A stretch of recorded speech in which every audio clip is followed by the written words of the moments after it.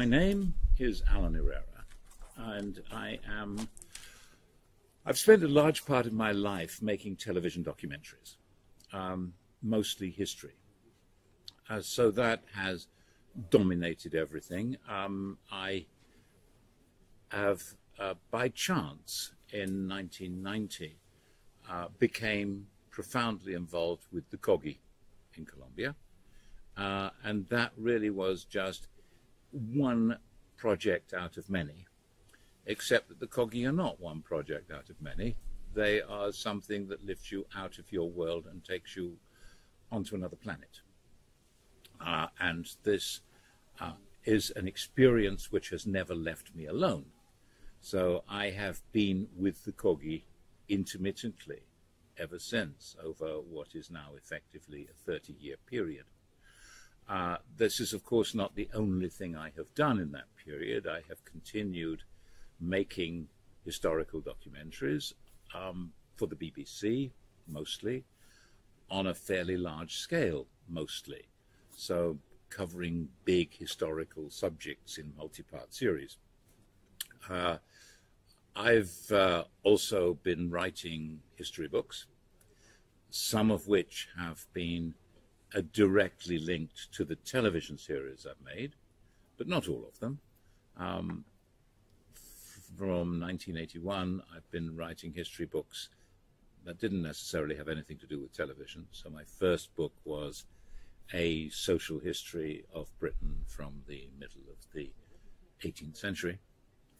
And in all my work, I have been pursuing a single question, which I started investigating before I left school, which is what happened to change our society into the kind of society it has become, with the kind of philosophy it has, with the kind of political structures it has, which was a transformation that happened, in my view, very quickly in the 17th century, when the rug was pulled out from under our system of knowledge. It was dramatically changed, essentially by Galileo. I can explain that further, but that's not part of who I am. We don't necessarily have to do that. But who I am is a guy who's been following that story and trying to get closer to it so that we can understand who we are. And I've been largely wasting my time because the impact, in my experience, of anything you do and show on television or write a book about on human consciousness is almost zero.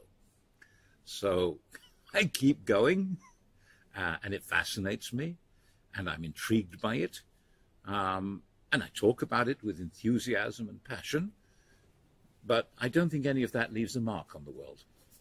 And the only thing I've done that I honestly believe has left a mark on the world is that in the process of doing a series on the Crusades, I created a ball in the Venice Carnival as a theatrical event for my film.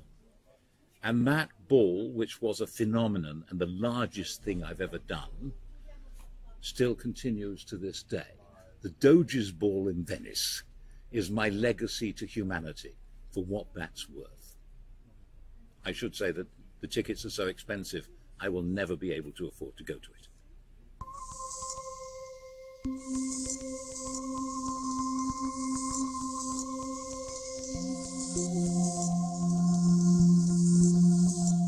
Well, let me give you the context, as you said when you were introducing the question to me about Galileo. It begins with my reading of Hannah Arendt when I was 17. And I was struck by her explanation of what got Descartes going. And what got Descartes going was Galileo and the realization that we do not know the world through our senses. For all of the history of the existence of humanity, this was the proposition, we have believed that we understand the world through our senses, and that our senses speak the truth to us. Galileo's telescope reveals that our senses do not speak the truth to us, that we do not know stuff that's out there, that God has hidden information from us, and therefore we can't trust our senses. And this opens up Descartes' question of what do I know, his belief that he has to regard everything that is merely probable as false, and to find a grounding for the idea of knowing anything at all. This has a fundamental impact on the consciousness of Western civilization. It is extraordinary how fast, I mean, it's in a matter of days, that the British ambassador in, I think it's in Rome, writes to King James in England, I think it's 2 days after the publication of Galileo's book, saying this is what this guy has said, and he's either going to change the world or be a prize idiot. It's staggering, the impact of what he does. And it filters through into everything that happens, the entire political, intellectual structure, and also science, obviously. And I was looking for many years for a way of exploring this story and investigating it and laying it out as a narrative, touching on all its different threads. And it was very hard because the key is to find a person who you can travel with on that journey. And eventually I found somebody who is a man called John Ogilvy, who created the first road atlas in Britain and indeed anywhere else. That is an atlas of all the roads measured, carefully measured. Maps didn't used to have roads on them until the 1670s, 1675, when John Ogilvy publishes Britannia. And Ogilvy started life as a dance teacher, and he was teaching dance to lawyers in the Inns of Court in London, in Gray's Inn in particular. And the reason that they had to learn how to dance was that if they didn't dance on Saturday nights, they were thrown out of their employment. In order to practice law, you had to dance. And the reason you had to dance was because there was no law teaching. You didn't learn what law was. You learned the practice, the system, what you did in court. But actually to know that to steal is against the law, that didn't require teaching because you know that. Common law is something which is inbuilt into human beings. That was the theory. And the whole system of the universe is a single system of law. The same laws that hold the planets in their positions and move them around the Earth, because we're talking about pre-Galileo, those are the same laws that operate here on Earth and give power to princes and to the church. And so this was called, the dance was called Dancing the Old Measures, and every lawyer had to learn how to dance the old measures, because by taking part in this dance, you were dancing the cosmology and internalizing natural law into yourself. And that was an entire system of education. And you go through a process in which the whole political revolution happens, in which the kingdom falls, the king has his head cut off. So the laws no longer give power to princes. The heavens do not authorize royal power. Royal power disappears into the hands of men. They are on a planet that goes round the sun. They are not the center of the universe.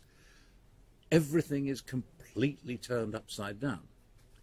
And John Ogilvy loses his living, obviously. He gets caught up in war. He gets caught up in the 30 Years' War.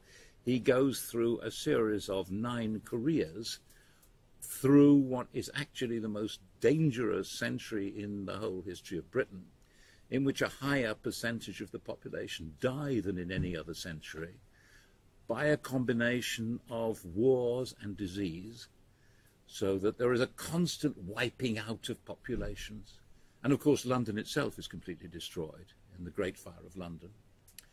And out of all this emerges a new civilization. And in this new civilization, John Ogilvy finds his place, bizarrely, as the royal cosmographer, but the cosmography is utterly different from what it was. And his job is now to measure the kingdom. And so the old measures, which were the dance measures that linked to the stars and the planets, are now the new measures of feet and inches reproduced at 1 inch to the mile on paper. And he's invented a machine called a Waywiser, which knows the way and which measures the revolutions of the wheel. And this is a revolution in every possible sense, including the fact that the Waywiser relies on revolutions.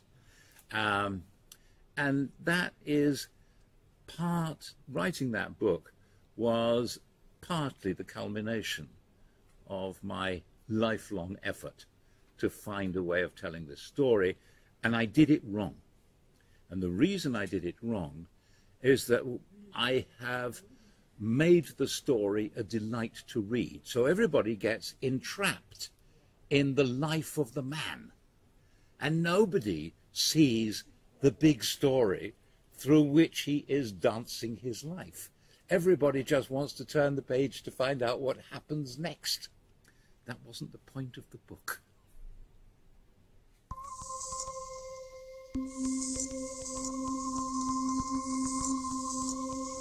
Well, I didn't realize at first that the Kogis represented the pre-Galilean world, but of course they do. I hadn't quite cottoned on to start with, and there was so much going on in my encounter with the Kogis that it wasn't exactly the first of my questions. I mean, you have to imagine this situation in which you find yourself in the middle of a myth. The Kogis are part of our mythology. We have this fantasy that one day there will emerge on a mountain top, on a secret mountain in South America, a white-robed people of infinite wisdom who will say, "We have been watching you for centuries, and we can see everything that you have been doing and doing wrong. And now it's time for us to emerge and to say, we're here to help." And that's exactly the situation I was in. I mean, it was insane. It was unreal. Here are these white-robed people. Here is what they're saying. And when I'm called to the house that we're going to start with, it begins with a voice in the back of the house, which houses about 100 people sitting on the floor in the darkness around 4 fires. And this voice at the back says in Spanish, "You have come to speak to us, so speak." And the blood runs cold. And I explain why I'm there and where I come from, and that I make television programs, and I have this camera that is an eye that remembers and an ear that remembers, and if they want to speak to the world, I can bring this, and it will be as though I'm bringing the whole world to the door of their house. But they're not there. They don't have to be intruded on, but they can speak to them. And that begins a process which is absolutely amazing. And eventually I realized that there is a really interesting question here, which is, why are we not like them? They actually turn out to be much more like our ancestors than I had realized. They are not aliens. They're not people from another planet. They are people who have retained an ancestral understanding of the world that the rest of us have both forgotten and destroyed. And we have destroyed the cultures of other indigenous people who had similar cultures. So then the question arises, well, what happened? How did we lose what they still have. And that is the question about the 17th century, because it's in the 17th century that it happens. And it's in the 17th century that we attack their ancestors' civilizations in the most totally devastating way. And the Tairona people are, the cities are, every one of them is completely destroyed. Their inhabitants are all wiped out. Only a remnant of the population survives. And that's what I'm in touch with, is the people who have put something together out of survival, these remnants. That's who the Kogis are. So it is a question about the 17th century. Their experience of the 17th century is every bit as dramatic, if not even more dramatic, than Europe's experience of the 17th century. It is the same related experience. And so the Kogis offer an opportunity to look at what could have been preserved if we hadn't all gone down the Galilean road. Who are the Kogis? What can they tell us, not just about themselves, but about us? And what do we need to learn to try to undo the damage that we have done, not to them, but to us, since those years?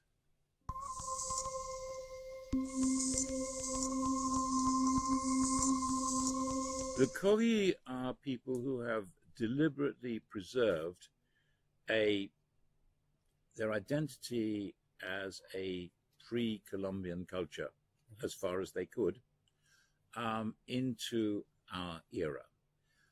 They have done this through a deliberate policy of isolation. So they have tried to create as much distance as they possibly could between us and them. There is a frontier. Things cross the frontier, but they try to control what crosses the frontier. They retain language, they retain dress, although the dress is not the same as it was before Columbus, but it's still a traditional costume. And they retain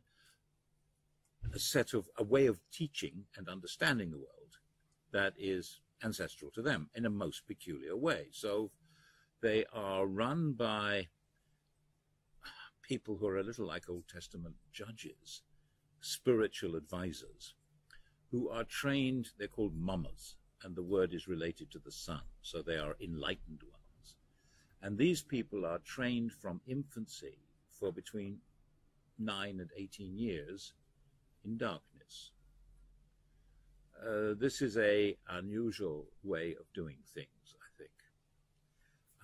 So you have people who are shamans, seers, prophets, wise folk, who have been raised in the darkness and emerge into the light at 18, and whose whole way of understanding the world is therefore utterly different from ours, whose language is also utterly different from ours, because they don't, it's much more a Platonic language with categories rather than nouns to describe things.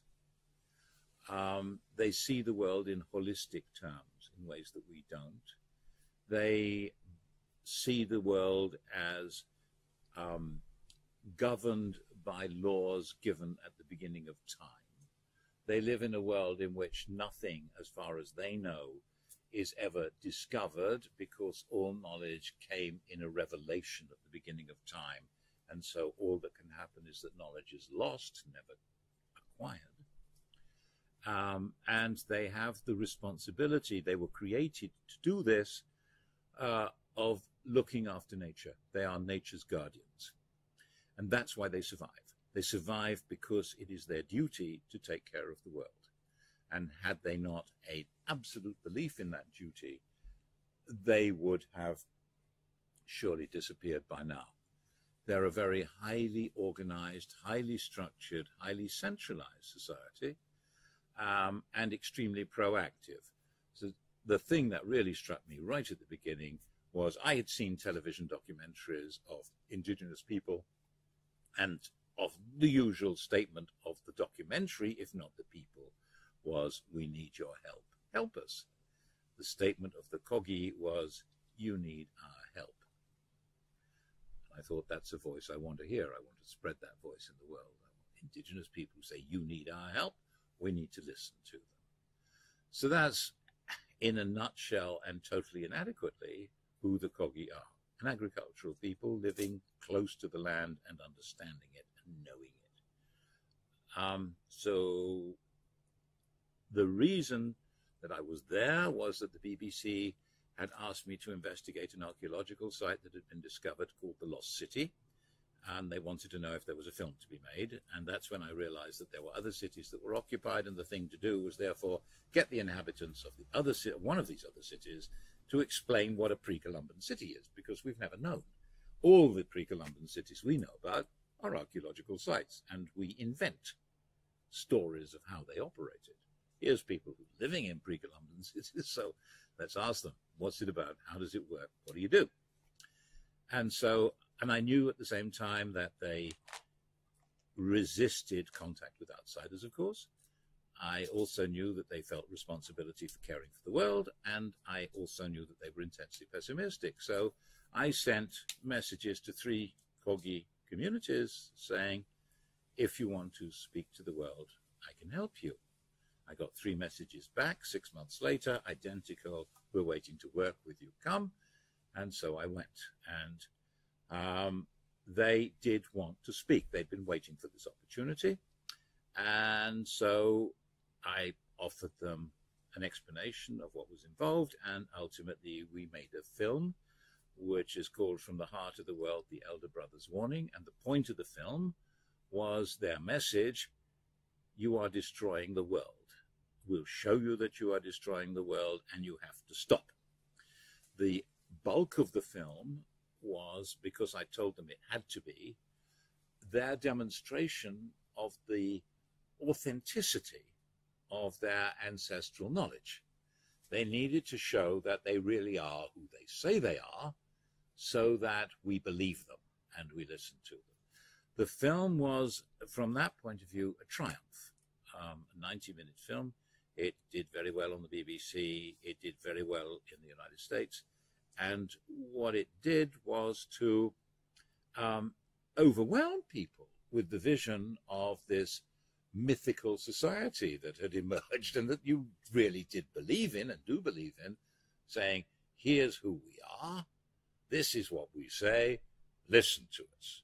A very powerful statement. And it was just before the Rio conference, so it was just at a very powerful time as well.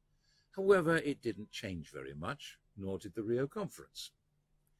And eventually, I was going to then remain in touch with them, obviously, because I had some responsibility. Right at the start, I'd said, right, you can do this with me, but here's the reasons why you shouldn't. Here are the dangers to you. Now I'll tell you the reasons why you might want to do it, but the dangers are important. And I left it to them, of course, it's their responsibility, their culture, to decide whether they wanted to work with me or not. After that, when they said yes and we made the film, I then clearly had a responsibility to remain in contact, because I had opened a door that I had to help them maintain. And so I had to go back periodically. And after a few years, the question arises, they realize that their initial assumption was wrong. Their assumption had been that we didn't know that we're destroying the world, and that by telling us, we'd stop. And then comes the bewildering fact that it turns out we did know, and we don't care. Something's wrong with us. What has to be done to get us to stop destroying the world? And they run through a series of experiments, which are very interesting experiments, in trying to find ways of helping us understand, getting us to understand that we need to change the way we think. All that fails completely. So then they say, we've got to make another film. We've got to do it. This time, The BBC, which had shown the first film, has moved away from showing this kind of a film. And they're not going to give any financial support. And in fact, the whole world of documentary films, certainly Anglo-Saxon documentary films, has changed fundamentally. And you cannot get this kind of film onto television at all. And it's very difficult to get it distributed in the cinema either. And the one organization which really goes for it and supports me and wants to help me is IMAX. And that would be fabulous if we could do this and put it on IMAX. But then the head of IMAX says, oh, by the way, I want you to shoot it in 3D because all our documentaries are now 3D. The idea of shooting the Kogis in 3D and all that that involves in terms of equipment and how you do it is just so silly that I abandon it. But we do make the film Aluna. People do come in as shareholders and buy shares in the film. And of course, I tell them, your odds of your losing your money are much higher than your odds of getting the money back. And of course, nobody quite believes it, but it's true. So the return on the money for the people who've invested is negligible. And then everybody decides, actually, let's stop trying to earn money from this film and we'll just put it out on YouTube for free and the whole world ought to see it. So the last few months that's been happening. And this is actually rather good, and it means it's possible for people to see the film, and it's being seen by thousands of people, and its uptake is suddenly getting closer, a little bit closer to what it ought to be. There's a way to go yet. The film is called Aluna, and it's there on YouTube, and it might be worth having a look at. The ultimate message of the film from the Kogi Mamas is you don't have to change your life, but you do have to look after the rivers. And that is the truth. And if we don't look after the rivers, we are totally screwed.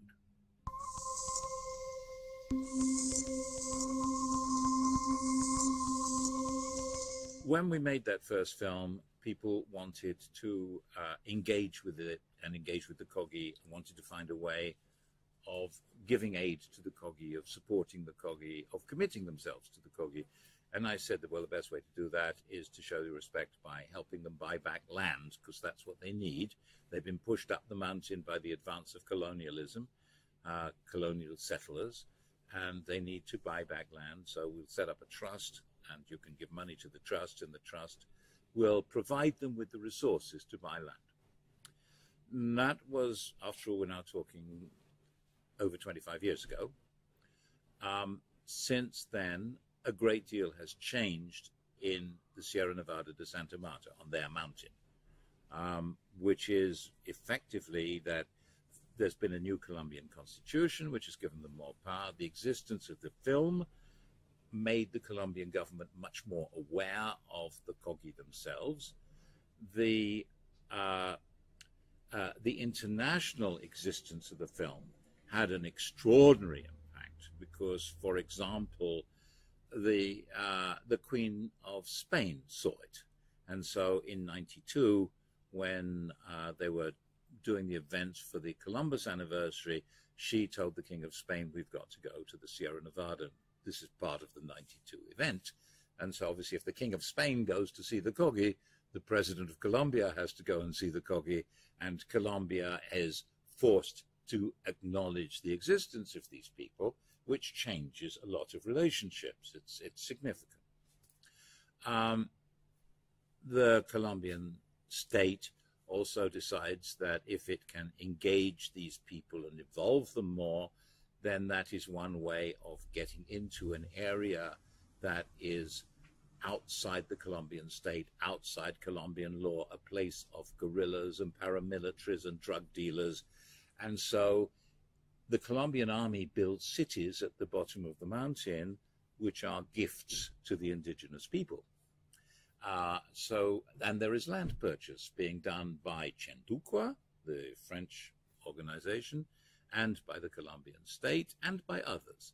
So the area of territory that the Kogi and other indigenous people of the Sierra have is considerably expanded, and they're moved down towards the coast again, where they their ancestral lands are. However, at the same time, there is the development of there is the industrialization of the coastal area at the foot of the mountain. And this industrialization involves building ports, building factories, and damaging the ecosystems all along the coast at the bottom of the Sierra. And that damage the ecosystems is essentially the destruction of all the river estuaries at the bottom of the mountain. And there is very little understanding of the impact of destroying estuaries on rivers. Except the Kogis have a very clear understanding of that effect, and they are trying constantly to make it clear for people to understand that if you destroy the estuary, you destroy the source. And if you destroy the source, you destroy the entire hydrographic system of the mountain. And this is a hydrographic system on which not only the indigenous depend, but the 2 million people who live in cities at the bottom also completely depend. And so they're trying to get across that the destruction of what they regard as sacred sites and important places and part of their natural heritage for which they are responsible and have to take care of also will involve the destruction of human life in the colonial society at the foot of the mountain. So their campaign to get the rest of us involved in this is not simply save the indigenous people. You live on this planet, you've got to save it. You've got to stop it. So that's what's going on now. The role that the Tairona Heritage Trust plays, which is the charity, the NGO that I set up, is no longer land purchase, because we feel that that is being undertaken by a sufficiently large number of other organizations that there's no point in us putting in our 2 pennyworth. It's more important to help the Kogis convey their message, to provide them with platforms as far as possible and find ways to help them express what they're saying, which will enable the rest of the world to listen.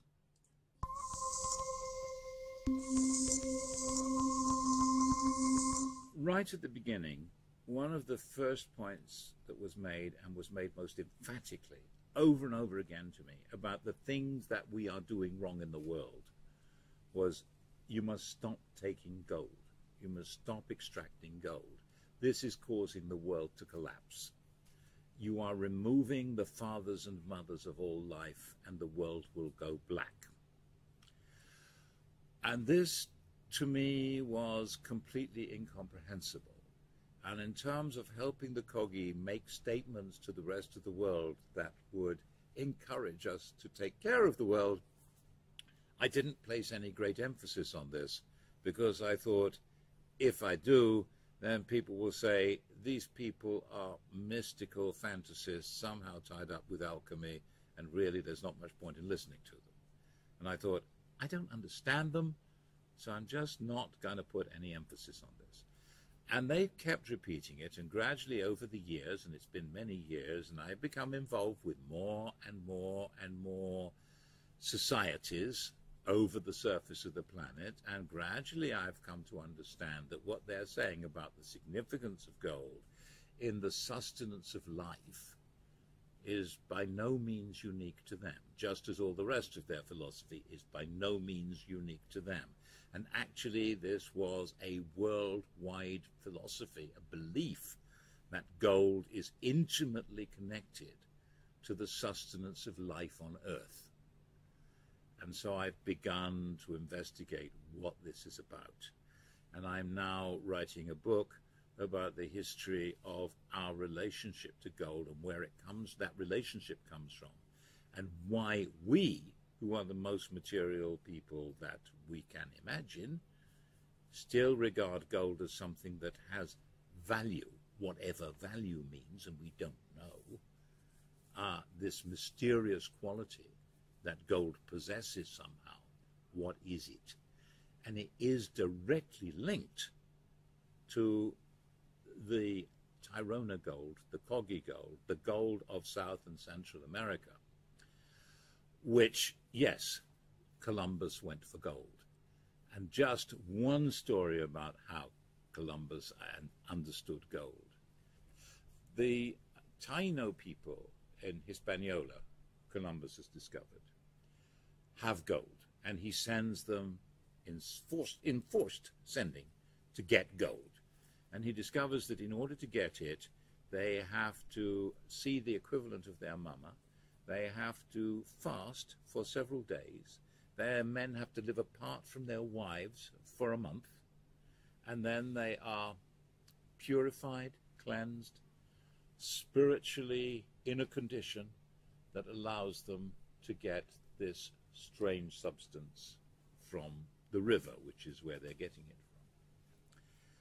from. And we tend to think that Columbus, who has gone with the sole purpose of acquiring gold, that's absolutely clear, regards gold as nothing more than money. So it's a bit of a surprise that he says to his men, they're right, you know, you are going to have to go to mass before you go looking for gold. You have to go and consecrate yourself. You have to go through the same kind of spiritual preparation that they do in order to acquire gold. In other words, gold is seen by Columbus also as having this mysterious transcendental power. It's not just money. And of course, what happens to large part of the gold that goes back from the Americas, where do you see it? Go to Seville Cathedral. Have a look at the altar. Have a look at the great screen behind the altar. Masses and masses and masses of what was transcendental gold in the hands of the Indians is now transcendental gold in the hands of Europeans, playing the same role of connecting them to something outside the world. The whole role and nature of gold is something which goes far beyond simply being money.